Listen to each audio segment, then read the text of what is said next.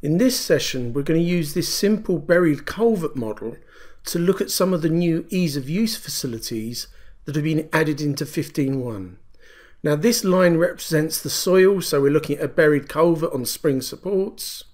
If I rotate the model around, you can see it's just a simple 2D line beam problem. Here we've got a number of load cases, so dead load. We've got some earth pressure on the left wall. You can see the loading there, and then earth pressure on the right wall, and we've got earth pressure on the roof.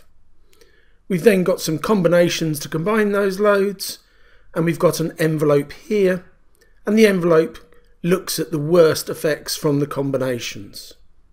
So a fairly simple buried culvert model. Okay, I'm going to load my results up, and there you can see the bending moment due to the dead load. What I'm going to do is set active the maximum part of the envelope for thick beam MZ. And now what I'm looking at is the maximum bending moment from the envelope. But new in version 15.1, if I go to the diagram layers, I can also add the minimums or look at extreme envelopes. Now in this case, I'm going to look at max and min together.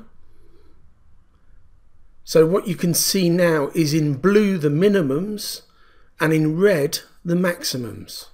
So in a single display I can see both. I don't need to set active the different parts of the envelope here.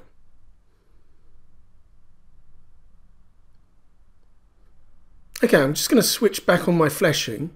Now at the moment I've got flexible corners such that the bending moment goes right into the corner, but in reality that wouldn't be the case. The corners would be fairly rigid and I wouldn't have a bending moment. So in this case I've got a bending moment of 360. If I go to my thick beam elements and just double click on them, now in version 15 this button was called end releases. It's now called end conditions because I can do end releases and also rigid zones. Now in this case the end releases are what we had before, two-dimensional beam.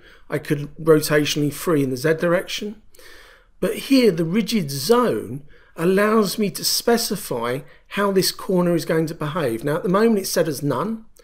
I could set a length, but in this case I'm going to allow LUSAS to work it out. So if I click here, you can see LUSAS will insert a rigid zone from the connections of the roof and the wall. Now if I OK that and OK, I need to rerun the analysis. And here you can see the rigid zones as red lines. You can see the bending moment starts at the edge of the wall. Here you can see I've got a reduction in the bending moment from the previous run that I did, from 360 to 343.